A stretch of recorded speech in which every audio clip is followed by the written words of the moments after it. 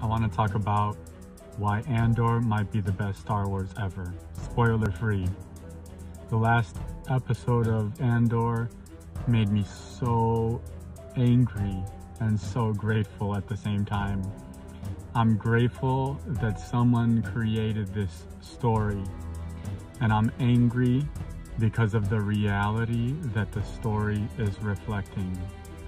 And I'm hopeful that the message of the episode, one way out, the only way out of these prisons, whether it's literal prisons that people are in, or whether it's the prison that we are stuck in inside of ourselves, there's one way out. The way out is together. The way out is unity. The way out is collaboration.